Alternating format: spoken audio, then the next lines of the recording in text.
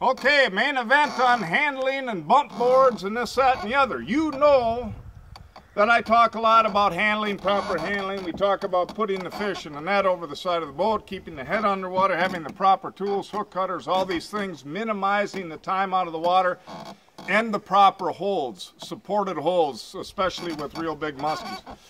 There's been a lot of concern lately. I'm hearing from a lot of my friends, some guides in the industry and this, that, and the other, and I've talked about this before in some of my handling issues, is the fact of a trend towards these bump board measuring devices in the boat. It seems to be growing, and there's more and more of it. Now we're even seeing where a lot of people are literally putting the fish on the bump board and trying to get pictures of it laying on the bump board to know exactly how long that is and apparently prove exactly how long it is. My point in the past is if you're releasing the fish, maybe you don't really need to know that, and maybe measuring period is totally unnecessary. For me, that's the case. Now, for people that want to know exactly how long they are, that's not the end of the world, but we want to do it the safest way for the fish. I've suggested floating rulers in the past. That's what when I used to measure fish, that's what I used. I used that for about 10 years. But now, this bump board thing is interesting because I actually get to the point where I'm afraid on my Facebook page to share other people's photos where they're holding the fish vertically unsupported, right? Just because a lot of people will comment that, hey, that's not good for the fish. Why are you doing that? And sometimes they're kind of mean about it. Obviously, we're better off with the horizontal hold, but I gotta be honest with everybody here, and I've told this to some of the people concerned about this bump board trend. I'd be way more concerned about the bump board trend in comparison to a quick, brief vertical hold, to be very honest.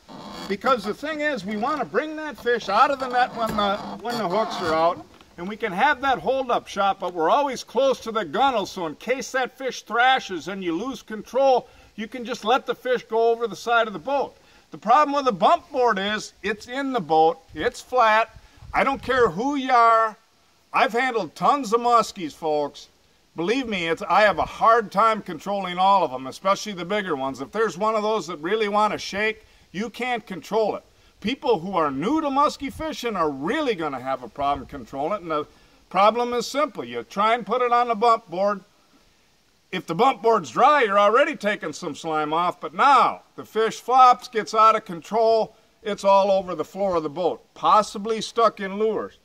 Most of us have carpet. We're definitely wiping slime off now. The fish is beating itself up.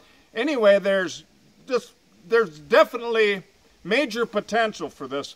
Of the two problems, vertical holds, again, I would say the bump board trend is probably the worst trend. If you want to measure or document a fish accurately, there has to be a better way. Possibly you can do it in the water. There's a lot of different things to consider. But my suggestion would be that you people, especially people who are looked up to, if you guide or whatever, you take a lot of people fishing, very seriously consider getting rid of the in the boat, on the floor, on the bump board verifying thing. This really needs to be talked about because honestly, if we're making comparisons and proper handling, not so proper handling, it's a pretty serious trend and one I really think that we need to get away from.